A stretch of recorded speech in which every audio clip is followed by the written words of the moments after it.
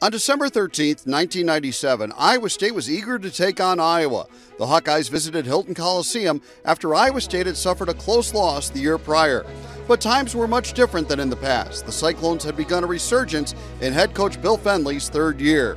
Janelle Grimm, Jamie Olson, Stacey Freeze, and Megan Taylor were unstoppable, combining for 71 of Iowa State's 74 points. The Cyclones were led by Freeze, who poured in 22 points, along with the game-high 4 dimes in a 74-57 win.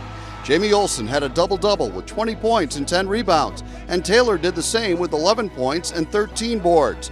Grimm would tally 18, and the Cyclones' strong outing proved that the past was the past, and Bill Fenley's Cyclones were here to stay following a convincing 17-point home win over the Hawkeyes. 10 games straight, and Iowa State wins it 74-57. And that's another memorable moment in Hilton Coliseum history.